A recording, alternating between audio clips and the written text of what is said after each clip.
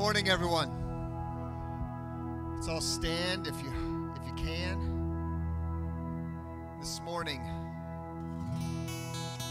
every time we do praise and worship, really what it is, the main thing that it is a reminder for us of the goodness and greatness of God. God is not made bigger by our songs. He's already great. He's already wonderful. He's already magnificent in all the things that he is. But when we sing, we stir it up in ourselves and we remember the goodness of God. And I don't know about you, but I have gone through a few things in the last several months that have shaken me. They've tested me. They've tried me. They've not been fun. They've not been good. And it's at those times that I need to remind myself of the goodness and the greatness of God. Now, the reality is we need to think of those things, and we need to be doing that on a daily basis, in the good times and the bad times as well. But especially in the bad times is when we need to stir it up, right? Psalm 103 says, bless the Lord, O my soul, and all that is within me. Bless his holy name. Bless the Lord, O my soul. Forget not all his benefits. David was going through something, I believe. And he was speaking to himself and stirring it up in himself to remember the goodness, the greatness, the mercy, the faithfulness of God. And so that's what we're going to do this morning. We're going to just stir that up and say, soul, bless the Lord. Soul, bless the Lord. Hallelujah. Yes. Thank you, Lord.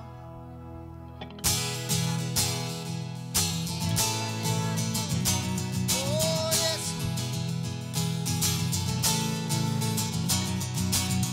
Can he breathe into the dust? Can he make sons out of us? Life is in his mighty hands, yes, life is in almighty hands. He can do it, yes, he can.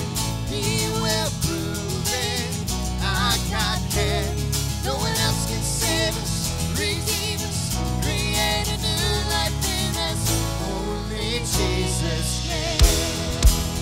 Oh, yeah.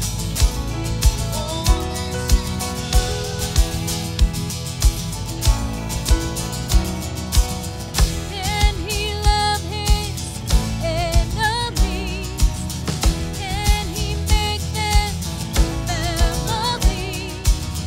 Life is in his mighty hands. Life is in almighty hands. He can do it. Yes, he can. He will prove it. Our God can. No one else can save us, redeem us, create a new life in us.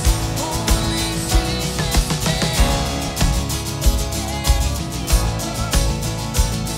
Only Lord, we look to you, Jesus, the author and the finisher of our faith. You are good. You are great. Can he heal the leper's sin? Can he cleanse us from within? Can we drink from living streams? Can we ever be redeemed? He has healed the leper's sin. He has cleansed us from within. We have drunk from living streams. Surely we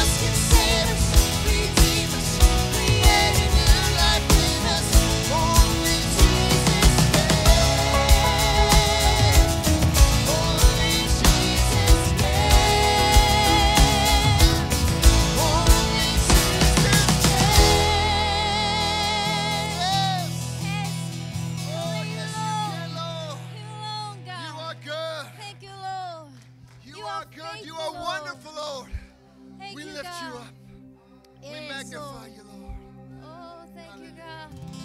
You never fail us, oh. Thank you, God.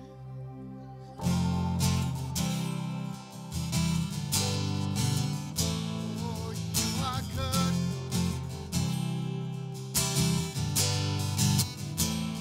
I count on one thing. The same God who never fails will not fail me now. You won't fail me now in the waiting. The same God who's never late is working all things out. You're working all things out. Yes, I will lift you high in the lowest valley. Yes, I will bless your name. Yes, I will sing for joy when my heart is heavy all my days. Yes, I will.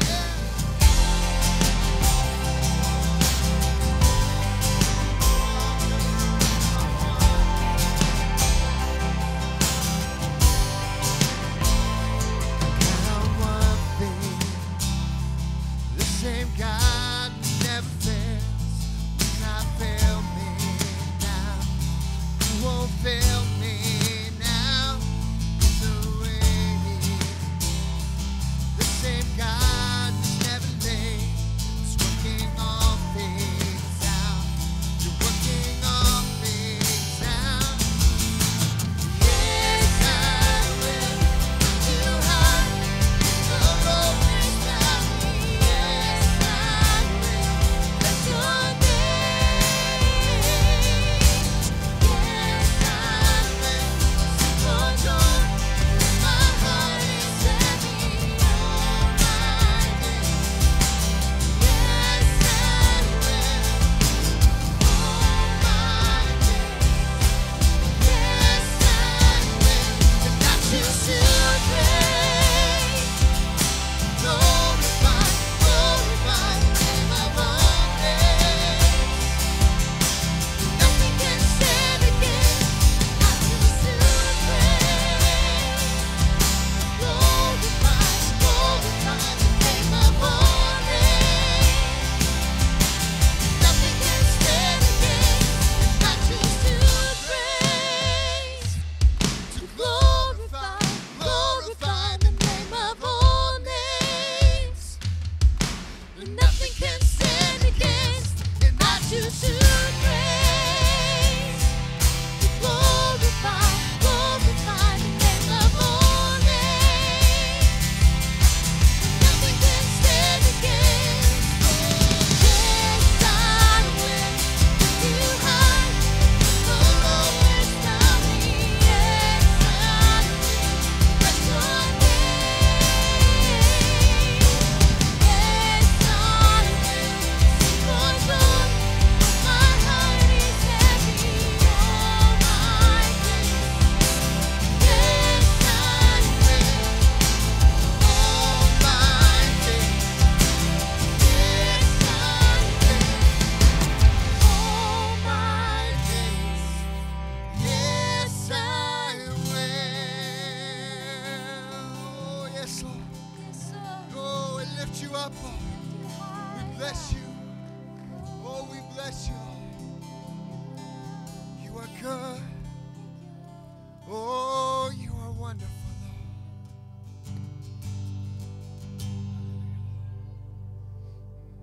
Thank you,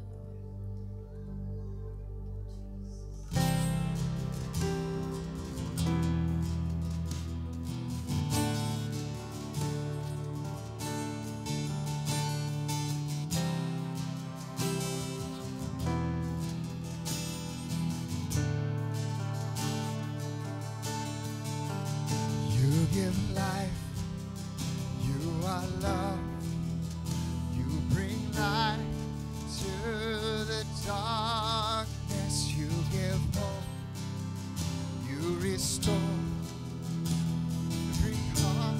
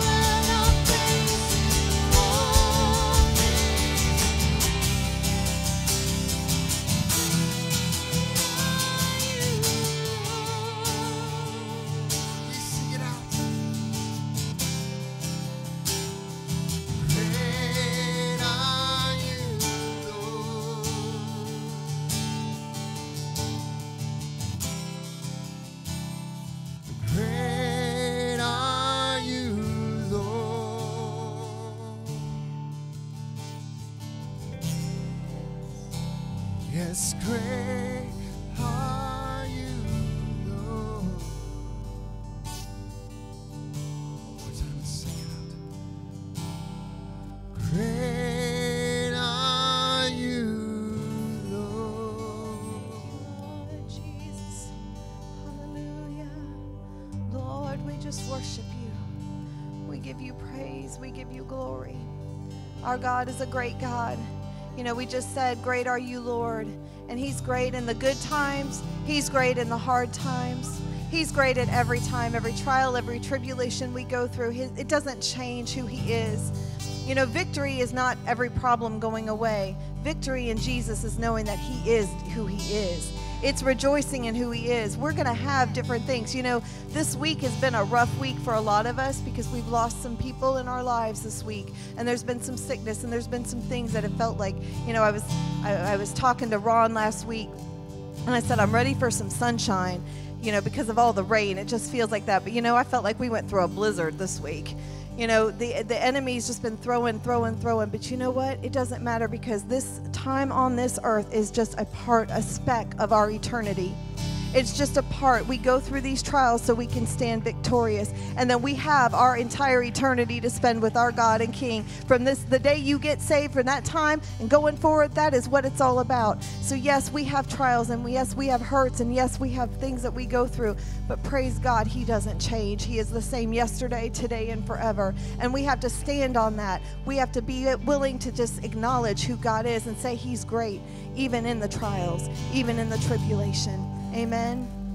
Amen. You may be seated. We are glad you are here this morning. Hallelujah. Hallelujah. God is good. And if you're joining us tonight online, we're glad to have you with us as well. You know, God, his presence has been here. I mean, we have been feeling the Spirit of God move in our services over the last several weeks. There's been a shift. There's been a change. And I tell you, it's powerful walking into the presence of God. And it doesn't matter how many people are in the congregation because our God is here. Amen. His Spirit is here. So with that being said, I'm glad you're here. And I just wanted to share a couple of announcements. You know, don't forget our Wednesday night midweek word. On Wednesday, we had an awesome word this week, and I know a lot of us really needed that word. I went and listened to it twice because I needed to hear it, to stand on God's word and what it means to stand, by Elder Tracy Thompson. And we'll have a word this week. I know that God uses these words to minister to us. And then we have this coming Saturday, we have a prayer walk that we're doing, joining with Freedom Fellowship Church. They are going to be marching or walking and praying over our community, over our children, our families, our schools, and our nation and the world. And we're going to be joining together with them. I believe it starts at, I forgot the time now. It starts at 9 a.m. Is that correct? I don't know. It's in the newsletter. Check your newsletter. But we'll be culminating. They'll be starting at Freedom Fellowship Church in Dale City and walking to Hillendale Park, which is it's like a 3/4 mile walk. If you can't do the walk, you can come and start it at the church and then drive over to the park, and then we're going to have a time of worship and fellowship, and I believe some food and stuff. There's also a Facebook sign-in, so if you're on Facebook, you can search for that and sign in for that as well. So that's Saturday morning. Now, this next announcement I don't want to make, so bear with me, please. But this week, we lost a dear brother in the Lord. If you have been going to this church for a long time, you have seen this man. He would sit out at our book table before COVID when we'd had our book table set up. And he was the friendly face that would always be ready to give you a handshake, a hug, or tell you about the books we have. He was amazing. And that's our dear brother, David Hosek. Now, some of you may not have known, but he was diagnosed in late December, early January with gallbladder cancer.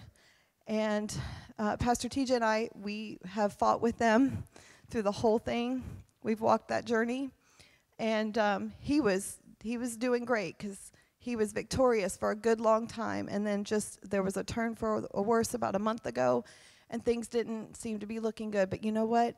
Through it all, his faith was increasing. His strength was increasing in who he was in God. And we stood with them, and Susan and Melissa and Christopher, and we stood with them through that time. So we said goodbye to David on Friday. So can you please, if you will, please keep them in prayer, the Hosek family. We now have a widow in our midst that we need to take care of, church. Amen. And we will have information. We do not have the arrangements yet. We know it will probably be Friday or Saturday. If it is Saturday, we'll obviously, if it conflicts with the prayer walk, we will probably not be participating as much. But we will know on Tuesday. So be looking in your emails. We'll send out an email notice of the information for the funeral arrangements. It will be in Alexandria later this week. So please, if you can be there, we would really, I know Susan could use the support of her church family. Amen. Amen. All right. And at this time, I'm going to hand it over to Brother Landy.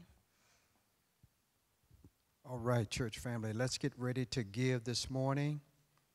And you know the ways to give. You can go to our website at churchpluggedin.com and click on the Give Now tab. You can also text in your tithes and offerings to 703-997-4640. And you can mail in your gifts of love to the Connection Church, P.O. Box 7658, Woodbridge, Virginia, 22195. Let's go to a familiar passage of Scripture, Philippians 4, 15 through 19. And we're all familiar with verse 19, but we want to read it in context and see what Paul wrote to us.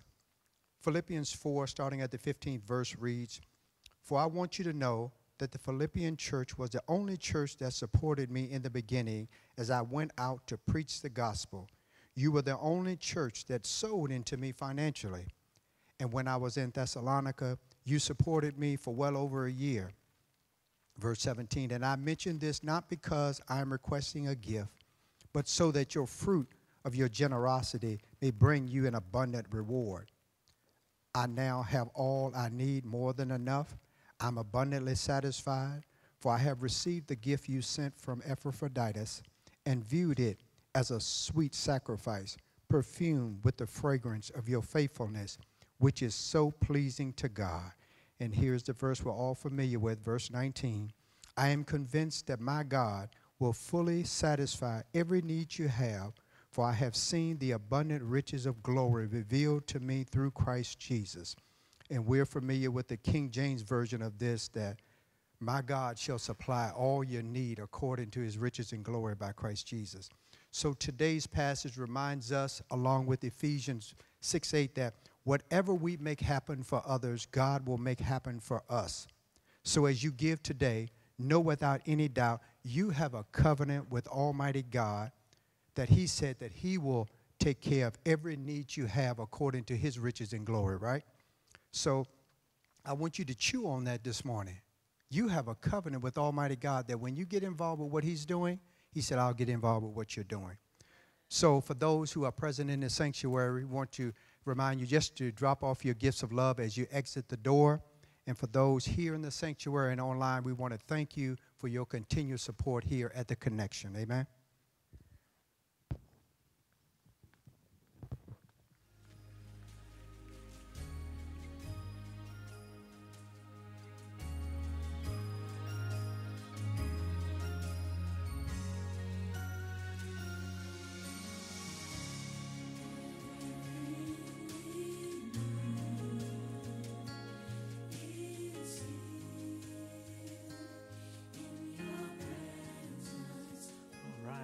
Good morning, church. How many's ready for the word? There's lots of things I could say right now, and I could say all kinds of stuff because of everything that's happened this week. But you know what? I just want to dive right in and get into the word this morning. Amen. Last week, we talked about knowing the Holy Spirit, and it is vital in our relationship with God. And there's two things that we have to keep in mind as we go through this series on the Holy Spirit, and that is, number one, the Holy Spirit is a divine person. He is a divine person. He's not a mystical power. We need to honor him as a divine person in our life. We must recognize the Holy Spirit as supreme in authority. He is supreme. It's the Holy Spirit that manifests on the earth. It's the Holy Spirit that manifests within you.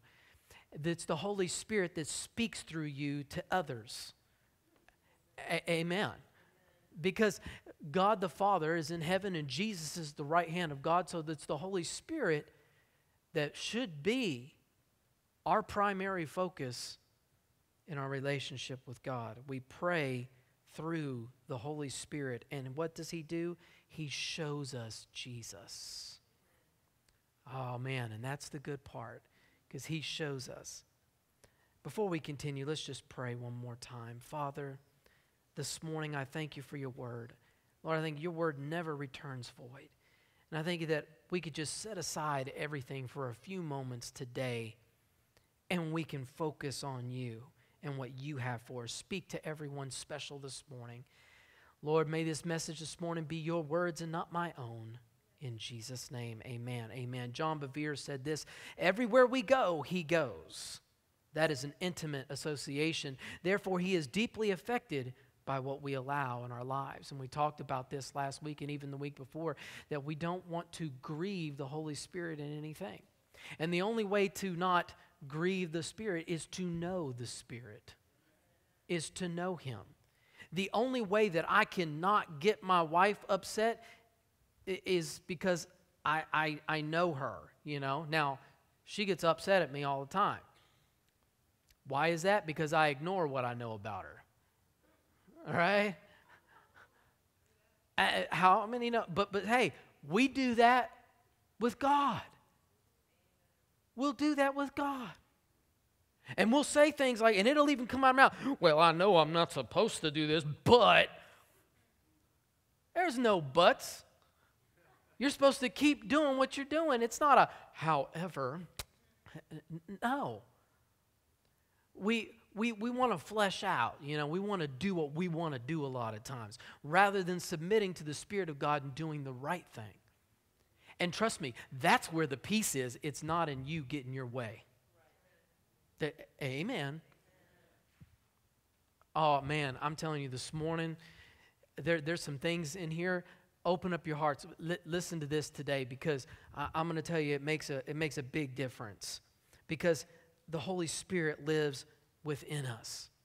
And it is so important that we recognize Him in our lives every single day, not just part of the time, and we keep on believing. Keep on believing. Okay, doubting Thomas. How many remember that? You know, he was dubbed Doubting Thomas. After Jesus was raised from the dead, the disciples were all in a room except for Thomas. And then suddenly Jesus appears. And then Jesus had to convince the disciples there, he wasn't a ghost, you know. And then the 10 disciples that were there without Thomas, they began to rejoice in the resurrection. Here's Jesus, He's risen from the dead, and now we're rejoicing over this miracle. And then they began to share after, you know, Jesus sometime and Jesus went away. Then they went and shared the experience with Thomas. And after Thomas heard everything that happened, here's what Thomas said in John 20, verse 25. Unless I see in His hands the print of the nails, and put my finger into the print of the nails, and put my hand into His side, I will not believe. Now, I believe Thomas gets a bad rap. I really do. And I think I've talked about this before. And we go, oh, how awful that Thomas doubted. I don't know if it was as much of doubt. I mean, there was doubt there. But I think Thomas wanted the same experience that those 10 disciples had. I believe Thomas, right then and there, he was jealous. I know. And how do I know? Because I am a disciple of God, and I know how that would feel if that were me. I mean, you put yourself in His shoes. This miraculous thing, can you imagine the excitement that the disciples were telling Thomas about what happened? How excited they were. It's like somebody telling you something super exciting, like a movie they saw or whatever, or something that happened, but it just some amazing thing, and you missed it. You know, the one that kills me is when I see, and I'm happy for everybody who does it, okay? They go away because I've gone away. This year I got to go away, and my wife and I, we went to Jamaica. Her sister blessed us with a trip, church. Somebody say hallelujah. Amen. You know, okay? And we had the butler service in the whole nine. And see, before that trip, I had seen others who had done that stuff, and I see that white sand and that clear water, and how do I feel? Church, I was jealous. Admit it, you were too when you saw it, right? You know, there's something, and they're excited, you know, it's like it's all blown up on Facebook with 15 pictures and, you know, all the excitement. You know, they got the snorkeling stuff on or whatever it is, you know, that they were doing out there. They got their drinks in their hand. They're just living it up. And we're here in Northern Virginia with traffic and, right? So we get jealous. And Thomas, I believe he was jealous. He wanted that experience with God. And then something awesome happened. All the disciples were together again, but this time Thomas was there. Jesus suddenly appears, and before doing anything else, the first thing Jesus did was this right here. Then he said to Thomas in verse 27, "Reach your finger here and look at my hands, and reach your hand here and put it into my side. Do not be unbelieving, but believing." And Thomas answered and said to him, "My Lord, my God." He recognized him because he knew him. Jesus said to him in verse 29, "Thomas, because you have seen me, you have believed. Blessed are those who have not seen and yet have believed." How many's ever felt like the disciples, oh my goodness, they were right there with Jesus all the time. That would have been the coolest thing ever, to see Jesus and doing all the and being in his presence. I would have no problem with my relationship with God if he was right there like that, like the disciples were. Oh, that would just be the best. How many's ever thought that kind of stuff? Something along those lines. Oh man, I know I have. I read through the Gospels and I mean, you know, I'm looking and I'm starting to get jealous. They got to see some stuff, man, I didn't get to see. But then I think about running water and toilets and all those things and AC, and then I you know, thank God that I live in the time that I live in with all the technology. Hallelujah. Man, let's just take a minute and thank the Lord for toilets. Right? So,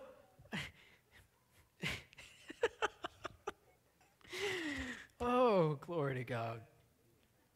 In essence, Jesus was stating, though, he was saying, Thomas, there's a blessed group of people that will see,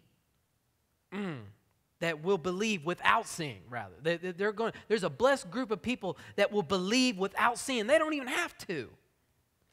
See, I don't believe this was Jesus rebuking Thomas. Jesus was simply making a statement of fact. Jesus was saying the level of intimacy available to those who know me by my Spirit, capital S, is much greater than that of knowing me in the physical sense. See, we have to understand the disciples were sitting there, but see, when Jesus went to lay his head down and went to sleep, and Peter went over here and went to sleep, guess what? God was not inside of Peter right there. The Holy Spirit hadn't been come.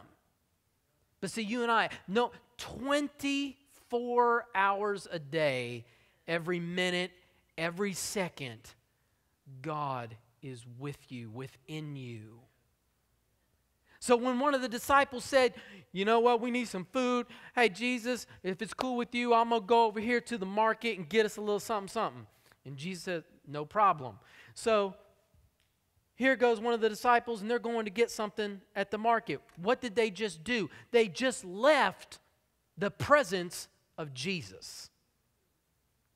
But see, wherever you go, wherever I go, we carry it with us. See, and this is what Jesus was saying when he said there's a blessed group of people because they believe without seeing. So, what did he mean? He meant this. Look at this statement here. A deeper intimacy can be achieved by faith than it can by sight. Now, this is hard for us because in the natural and how we live our lives, we got these things called eyeballs, okay? And we've got smell and touch. We have all these senses, and we rely on them a lot. And it can be hard for us to just rely on faith alone or believing. Understand that there's 3 levels of relationship. Number 1, there's the physical level. Number 2, the soul level. And number 3, the spiritual level. The first level is the lowest, most superficial level. It's the natural, the physical level. Many romantic relationships begin right here. And there's nothing wrong with that. I looked at her when I first saw her. I did not have a soul level connection with my wife. The only thing I thought, she looked good. And she still does look good. She is the most beautiful woman on the earth. Sorry, ladies, you all look pretty, you're wonderful and all that, but you're second, third, fourth, fifth, okay, do you understand? She is the most beautiful woman on the earth. And there isn't a soul on this earth that could convince me otherwise. You could take all day talking to me about that, all week. And I will laugh in your face all week because I know what I know. She is the most beautiful woman in the world. Now see, when I first saw her, that was the physical level, the natural level. With my natural eyes, I saw her. But it's the lowest level of relationship. You know, and unfortunately, a lot of couples, when they get married on that level right there, and they've never progressed to the second level. And so they stay at a superficial level. And all they did was, oh, I'm attracted to him. Oh, I'm attracted to her. Who cares if we don't always get along? Who cares if we can't agree on much or we don't have any interest at all? And, just who cares about all the other stuff? She looked good. He looked good. That's all that matters. And we just stay, okay, at that physical level many times. There's many marriages like that. In these cases, the soul level is undeveloped. It's underdeveloped. The wedding bells chime, the honeymoon ends, and then guess what? Life happens. And all that natural, oh, she looked good, he looked good, that goes out the window when life happens. You better have a deeper connection. See, if a man and a woman don't commit to a deeper connection, the woman will pursue her interest with her friends. The man will pursue his interest with his friends. They'll wind up just coexisting. That was never God's intention for marriage. The soul level, or the personality. This is the personality of a person. This is the level of relationship that existed between David and Jonathan. And yes, a soul level relationship can happen between two men. I want you to see this.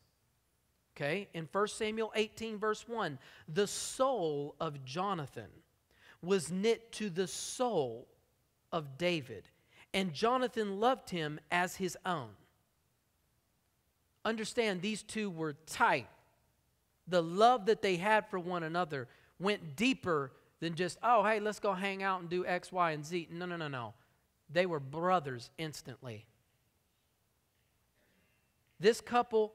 Now understand, in 2 Samuel chapter 126, when Jonathan had died, here's what David said, I am distressed for you, my brother Jonathan.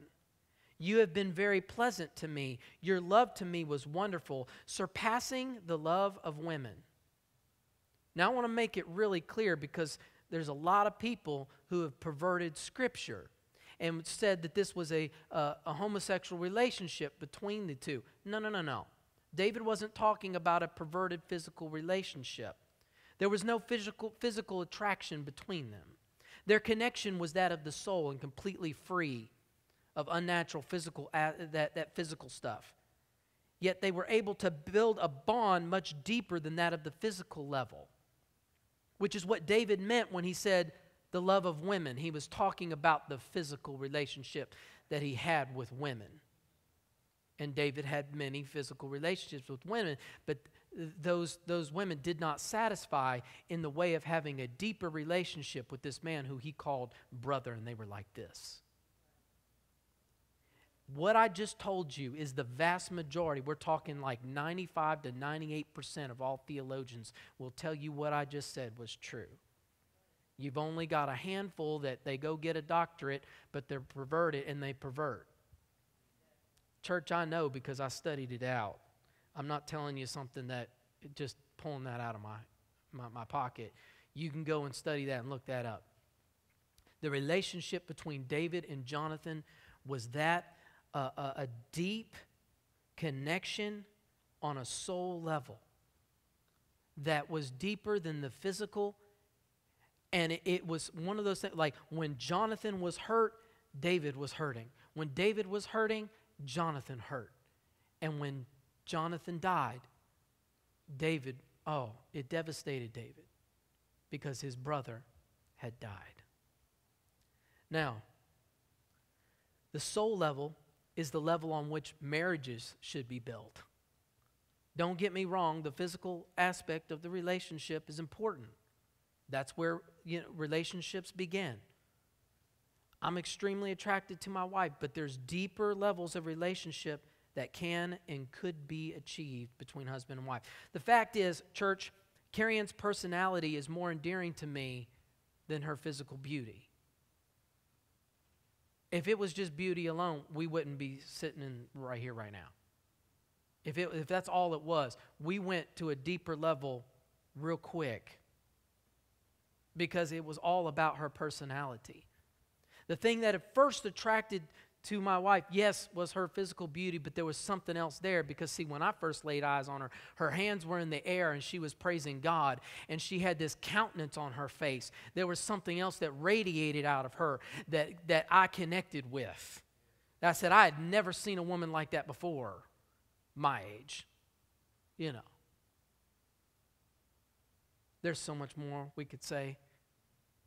But understand that some spouses, they've left their mates for someone else because they allowed themselves to have a soul relationship with somebody else.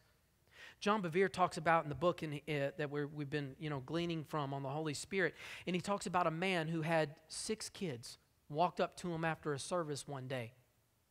And, a couple of them, they're little kids, running around. You got some a little older. There's 6 kids.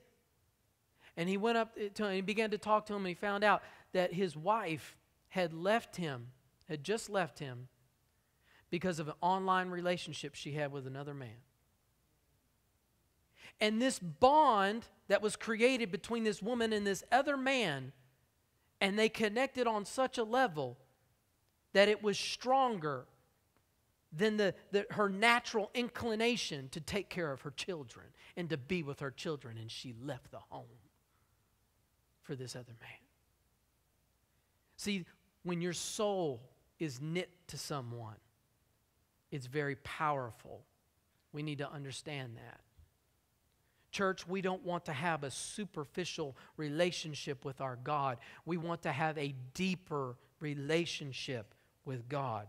The soul level of relationship often requires little to no physical attraction. That's why this woman, she's online with this man. She wasn't physically in his presence when she was getting to know him. It was all online, but yet her soul began to get knit with that man. And she left her husband. The soul level of relationship. Well, let me say this.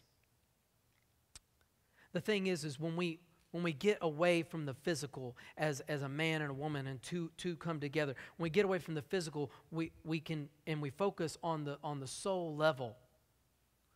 Okay, what we have to do is push aside the physical. When I go on a trip away from my wife, I'm just going to tell you, I can't. It's hard. I hate it. I can't stand it. But the only way for me to have contact with her and to bond with her is on a soul level. When we talk, it's not physical because I'm not right there with her. And then I can go to the third level of relationship, which is the spiritual level.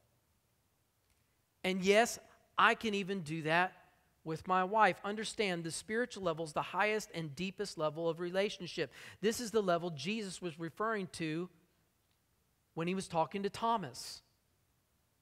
He was saying, hey, believe without seeing. Get this right here in 1 Corinthians 2:11. For who among men knows the thoughts of a man except the spirit of the man which is in him?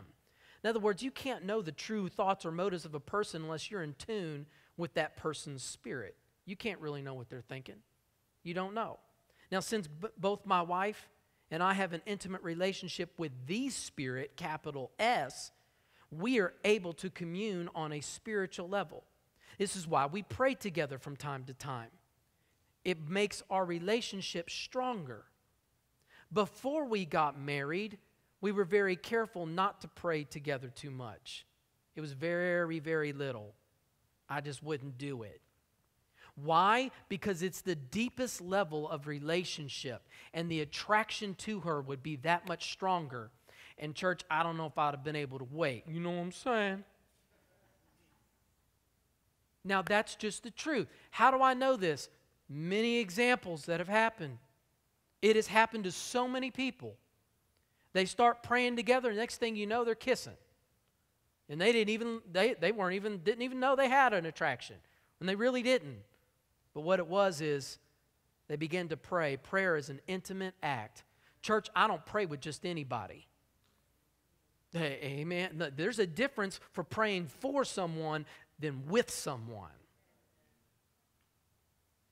I'm not going to look, I love a lot of people, but I'm not going to just go join hands with somebody and sit there and start praying in the Spirit with them for a while. That's not going to happen. With me and my wife, absolutely. We pray with my parents and the staff. We get together, Elder Joe and our lead intercessor, Connie Moats, and she sends out the prayer request. I called her the other day without, just to pray. Hey, we need to pray. I don't pray with anybody and just anybody. There's very few people. Amen, church. We got to be careful. Amen. Verse 11. Again, this time the whole level, the whole verse. For who among men knows the thoughts of a man except the spirit of the man which is in him? Even so, the thoughts of God no one knows except the Spirit, capital S, of God. The Greek word here translated as thoughts, the word thoughts, is best defined as a state of being or the composition of. So Paul's basically saying that no one can know the true composition of God, meaning the deep matters of the heart, without coming to know the Spirit of God. You will not know the deep things of God without knowing the Spirit. It's impossible. Look at this statement here. Know means to have an understanding that is much more than superficial knowledge that can be obtained with little or no effort. Are you seeing this? Practically everyone, let me explain it this way. Go ahead and black the screen out for me, son. Everybody knows who the president is right now. We have President Joe Biden. But you don't know him.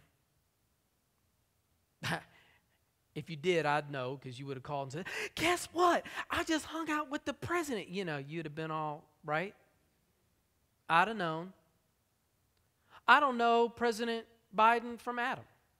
I don't know him. Do I know stuff about him? Oh, yeah. Why?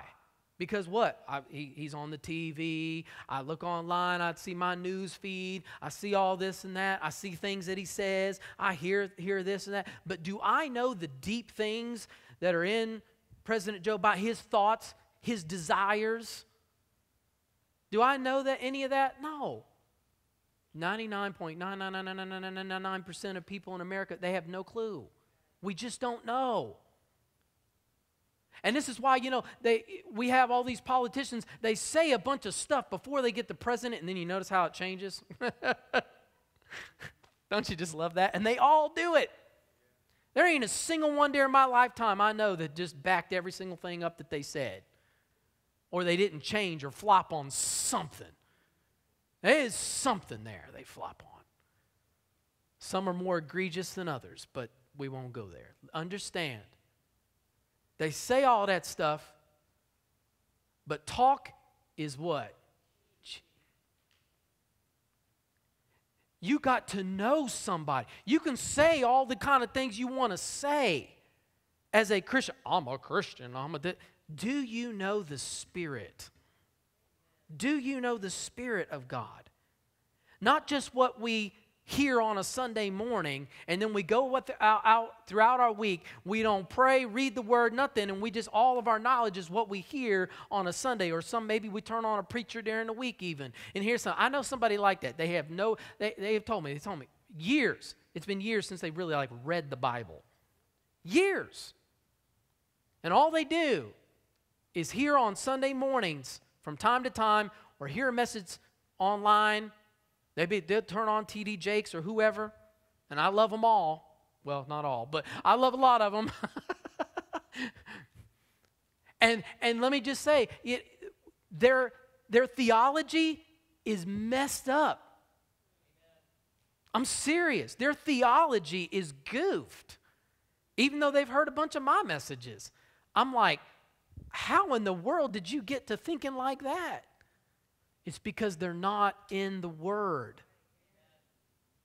The Spirit can't lead you into all truth if you're not in the Word and Him illuminating that stuff to you. Amen. 1 Corinthians 2, verse 12, the next verse. Now we have received not the spirit of the world, but the Spirit who is from God, so that we may know the things freely given to us by God. No one knows the thoughts of God except His Spirit. But He's given us that Spirit. Amen? So through relationship with the Spirit of God, now we can have intimacy with the Creator on the spiritual level, the highest level of relationship. Paul went to this level with the Holy Spirit. He writes in Galatians 1, verse 11, "But I make known to you, brethren, that the gospel which was preached by me is not according to man. For I neither received it from man, nor was I taught it, but it came through the revelation of Jesus Christ." Paul received the revelation of Jesus Christ through the Holy Spirit that was within him. By the Spirit's inspiration, Paul wrote the majority of the books in the New Testament. Yet he never walked with Jesus in the physical. How could he do that? Because the Spirit is the one who fully reveals Jesus. Remember Jesus' words. See, the disciples didn't have the Spirit, so they didn't even know all the things that they could have known had they had the Spirit at that time. Hear this, what Jesus said in John 16, this time verse 12 through 13 in the New Living Translation. Get this. "There is so much more I want to tell you, but you can't bear it now. When the Spirit of truth comes, He'll guide you into all truth. He will not speak of His own, but will tell you what He has heard. He will tell you about the future. Yes, the Spirit will reveal to you things to come, and you don't even have to be a prophet." That's good. I like that. But see, you can only achieve that through the deepest level, the best level, the highest level, which is the spiritual level of relationship. You've got to have that relationship with God in the same way that I have it with my wife. I mean, it's greater with God because it's all spirit and it's all believing. There's no physical to interfere. Amen. I just saw a light bulb come on with someone. Praise God. This is good. Like Paul, you and I have been given the opportunity to follow Jesus without any possible conflicts of previous misunderstandings developed through physical interaction. the differences between the disciples and Paul was that Paul never saw Jesus in the physical. It was all by revelation. Whereas, and that's why Peter said some of the things that Paul write, if you go and you look, he said, I don't fully understand everything he writes. Why? Because he had the interference of having the physical relationship with Jesus. Now that's deep. I mean, I didn't think about that till this week. Never saw it. That's how important it is for us to believe without seeing. Our faith needs to stay strong. Like Paul, you and I, we've been given the opportunity to follow Jesus without any of those distractions. The only way for us to commune through God is through His Spirit that dwells within us. We need to know Him on the deepest level. Church, it's because our flesh, and I'm almost finished, but our flesh is unredeemed for now. Our spirits are redeemed. They're in the exact likeness and image of Jesus. You can see that in 1 John 4:17. We won't read it for sake of time. Our souls are in the process of being redeemed. You can see that in James 1:21. That's also the renewing of your mind is part of that process. We are consistently renewing our mind, so our soul is in the process of being redeemed. But our physical bodies have not yet experienced redemption. Have you ever noticed how easy it is that we grow tired of things?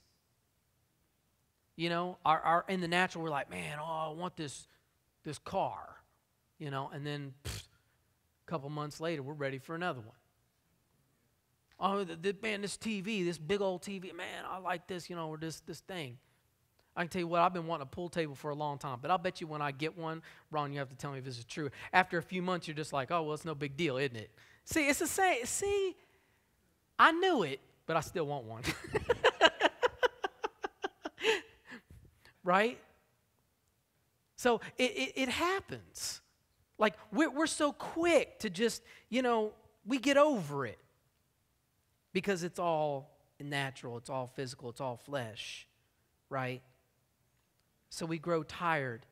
So God in His goodness says, I'm not revealing myself to my people physically. I'm going to make a way for them to commune with me by my Spirit so they can really know me. So it's not something that will just fade away. It's almost like God saying, I'm going to have a long distance relationship with the ones I love so they can really get to know my heart.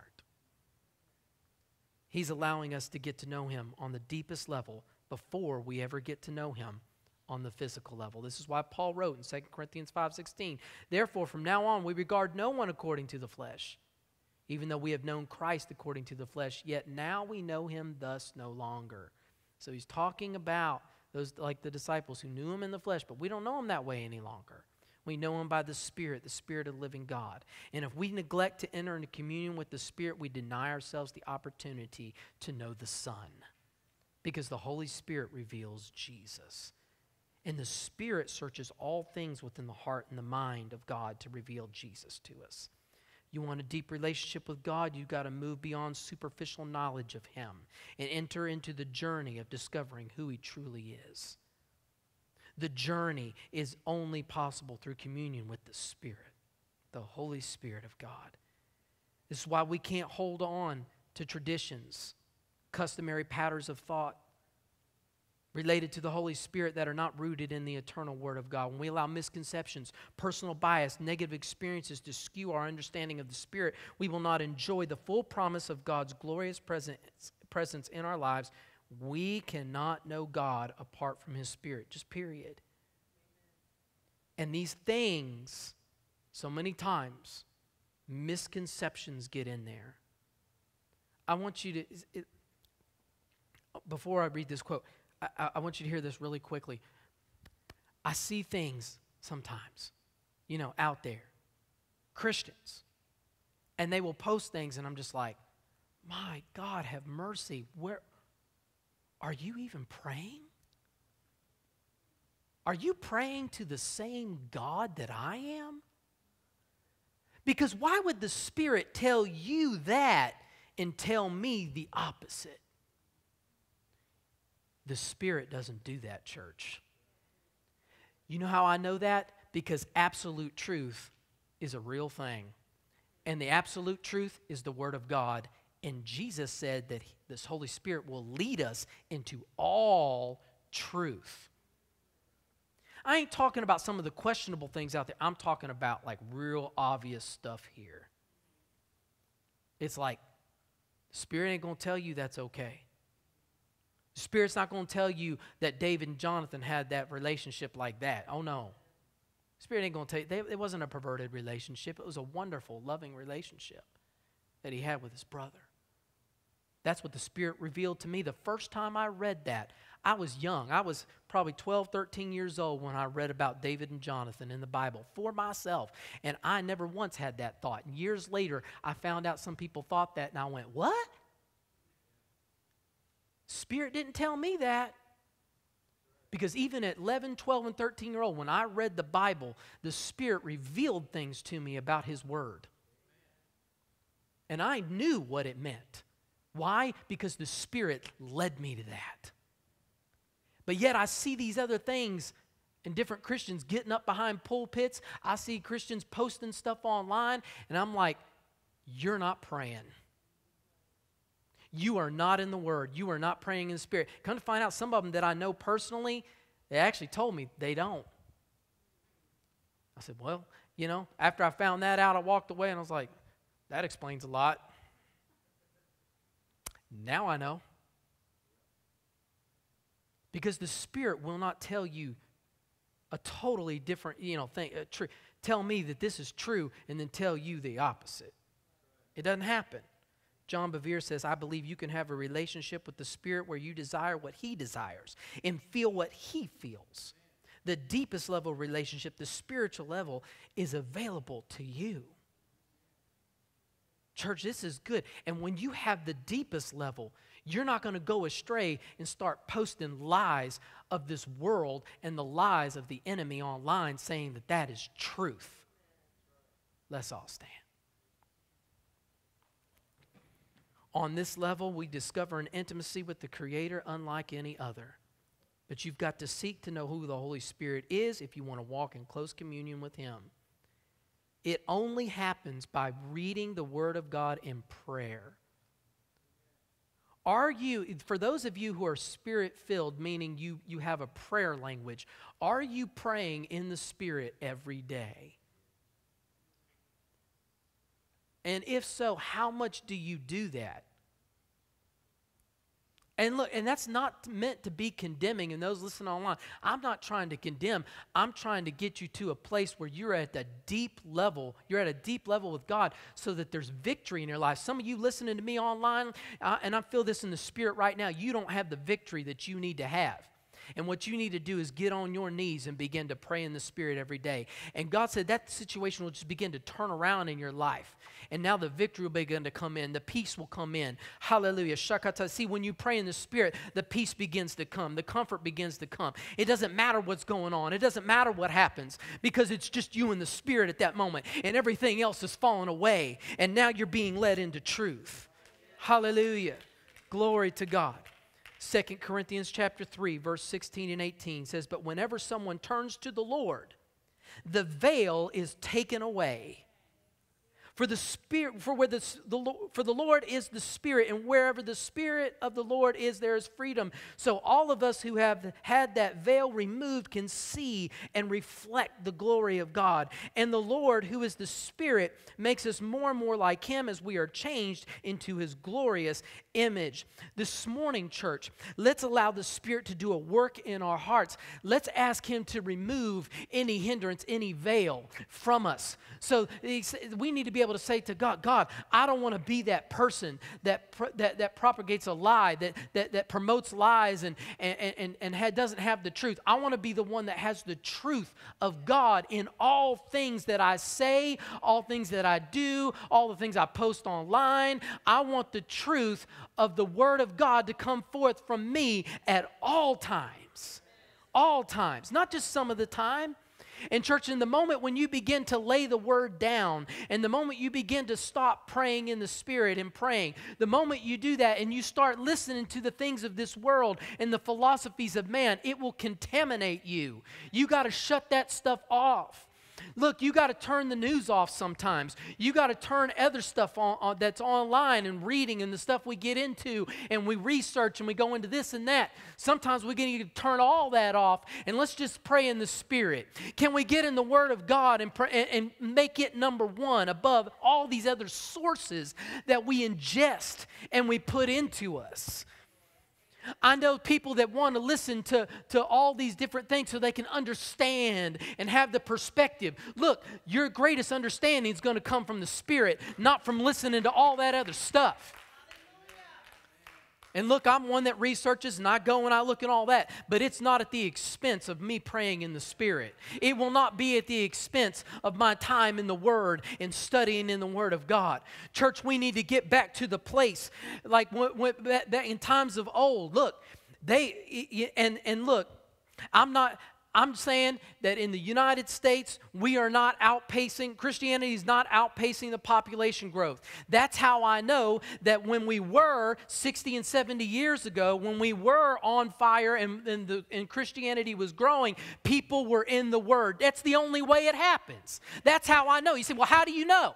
Well, that's because the statistics tell me, and I've seen the map and the experts talk about it, and the color change on the map for the United States on our growth in Christianity. We're stagnant, church. I'm talking about as a whole, not this church. I'm talking about as a whole in the United States. And it's time for the church in America and preachers to begin to get up and preach and start saying that the Word of God needs to be number one in your life. You need to spend time in the Word of God and not be so wimpy and get up here and saying, oh, well, it's okay if you don't read it. Baloney. You need to be in the Word of God and pray every day. I remember when I was young and I was little growing up in church, the preacher would get up and say, you need to pray at least 30, and he'd put a number on it. Look, I'm not trying to put a number or be legalistic or this or that, but you know what? He wasn't trying to do it either. What he was trying to do was help those people that were listening help the church grow. He was trying to help you grow, me grow. That's what the preachers need to be doing from the pulpit, is telling them the truth that's in the Word of God. Church, this is just how I feel. This is what's burning in me. This is what's just, I can't shake it, because we need a change in this country, in America. And that change begins with you and me. And it begins in the church that I know of right now that's preaching the same thing I'm preaching somewhere in the United States. Carrie Ann brought up a lesson, said, man, a lesson somebody was doing or whatever, and says, it's the same thing you've been preaching. Same thing. I said, praise God. Cool. And when you're hearing in the Spirit, the church will be on that level. They will begin to preach the same thing. It may be in a little different flavor or what have you, but it will be the same. This morning, can we go before God and say, God, remove veils, remove the mindset, remove the hindrances, the natural and the physical hindrances, and let me just get into your Word this week. Let me just pray every day. Let me commit to pray every day. Can we do that this morning? Hallelujah. And if that's you and you're like, man, I just want to even go more. I've been praying this week. Maybe you've been in the Word this week, but now you're just like, man, I need more of it. I want more of it. If that's you, just raise your hand. I mean, that's me. We need more of it, because the more of that you get, the more victory you get. Hallelujah. Father, right now, I thank you that you are revealing through your Spirit, through each one of us, Lord, every mindset that's not pleasing to you, and we break it now in Jesus' name. Every bit of offense, all of the things that we get upset about that don't matter, Lord, we just put it all under your feet right now. I thank you, Lord. We just pray right now for the body of Christ in America. Lord, just agree, church, right now. We need to pray for the church, Lord, that the church's eyes would be open. Lord, where there's pastors where their eyes are closed, Lord, I thank you for doing a supernatural work in them and opening up their eyes, Lord, that they would stress you, that they would really stress you, Lord, in praying in your Spirit, seeking seeking you with all of their hearts, with all of their minds, Lord. I thank you for the anointing coming back into our churches. Lord, revivals beginning to take place and outbreaking in all of the states, every single state in America. Lord, I thank you that a revival would just break out in each one, Lord, and your spirit would flow. Lord, I thank you for an increase of miracles taking place as we submit to your spirit, Lord. Even this week, I thank you for an increase of miracles in every one under the sound of my voice. Lord, every miracle that you're thinking of right now that you want, just begin to, and that your heart is burning on, say, Lord, I need this. I want you just to put it before the Lord right now. Set it down right now at his feet and say, God, I'm going to submit to your spirit. And Lord, I'm expecting a miracle in this situation, in my finances, in my family, in my relationships, in every single area of my life. I thank you, Lord, that I have victory because the veil has been removed and now I see clearly. I'm not beholding myself in the glass. Lord, I see you. Hallelujah. I see you and nothing but you. I am in tune with your spirit here in Jesus' name.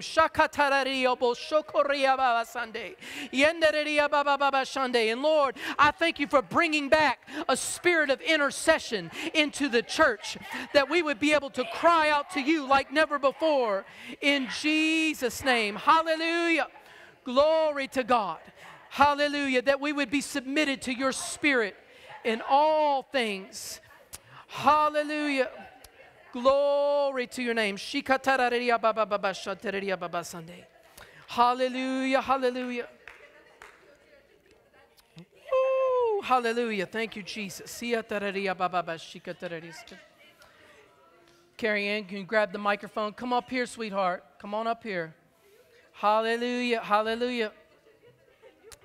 Hallelujah. Glory to God. Let's see what the Lord's saying.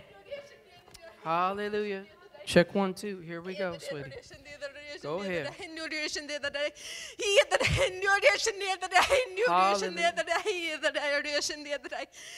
This weekend, this Friday. Yes.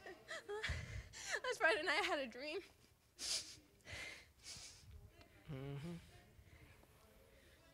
You got it. And I took a microphone in that dream, and it was a fight.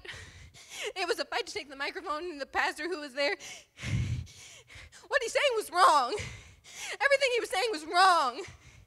It felt wrong, it felt wrong, it felt wrong. Until I got up on that stage, and when I took the microphone, I started praying in the Spirit, and I felt that the stage was smaller. The stage was smaller than it was when he was up there. And I said, something's not right, and I started to pray in the Spirit.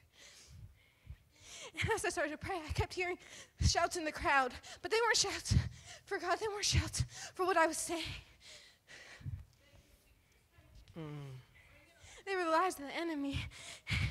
And in that moment, I felt defeated. And I looked over, and the pastor, he smirked at me. He didn't smile. He didn't do anything. He smirked at me, and I said, that's a lie. That's a lie. It's wrong. What you're doing here is wrong. There's so many lies of the enemy and in our nation, and there is false doctrine, and it sounds good. This morning, I read the passage where Jesus is in the wilderness, and he's getting tempted. The only way we're going to get past the lies of the enemy that's in our schools, that's in our churches, is by getting in the Word. I felt that in my spirit so much this morning. Everything that I've been reading, every scripture that I've been coming across is lined up with the Word. And every scripture that I have found has been what he is preaching the next Sunday. I have never felt this hungry. I have never really enjoyed studying, but what I thought when I was in the car yesterday is what Grandma, what you taught us so long ago is we get complacent. We don't think about the words that we're reading. We don't understand the importance. We're lucky where we are. We're lucky to have the freedoms that we have, but we get complacent. We don't know the hardships that other people have had to go through to have the Word of God. And she says, you have the Word of God, but what if you don't? What if you don't have the Word of God anymore? What if it's taken from you? We may never see that in this country, or we may not think that we'll ever see it in this country, but that doesn't give us the right to be complacent with the Word of God. It doesn't give us the right to be complacent. I remember there was one time she was at our house. She wouldn't let us do anything until we memorized the scripture. And I remember I read it over 100 times until I had it deep in my soul. And it said, but the hour cometh.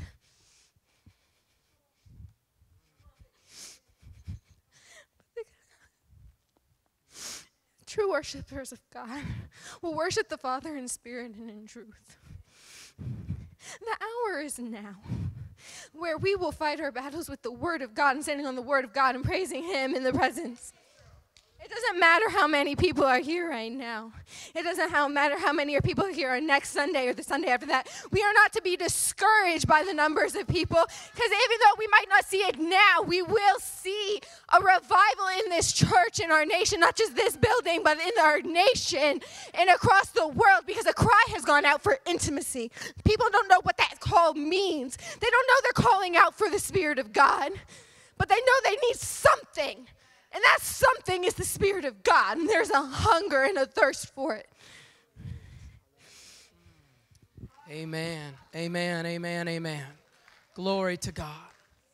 See, I didn't know she had that dream. She didn't share that with me about that pastor. And this morning, I'm talking about what the Spirit is showing me about what's coming out of pulpits. I didn't even think about that this week. It's just the Spirit just knows what needs to be said and what needs to be prayed. And I truly believe this, that there are others who are hearing the same thing. Hallelujah. Lord, I just thank you for the difference. I thank you for the difference, bringing us to the highest level of relationship with you, putting you number one in all things in Jesus' name. Amen, amen, amen. This morning, if you want prayer, agreement, touching anything, Brother Landy and Dad's going to come down at this time.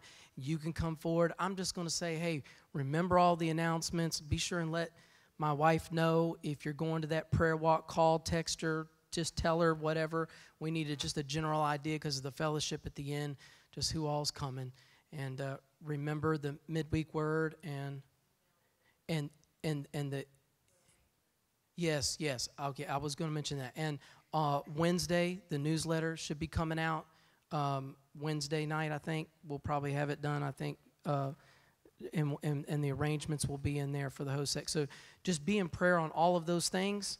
In church, be encouraged. God is good. Amen. Amen. Can we just give the Lord a hand? Hallelujah. Thank you, Lord. You're worthy, Lord. Hallelujah. Thank you, Jesus. Amen. We love you. God bless. And we'll see you on Wednesday night.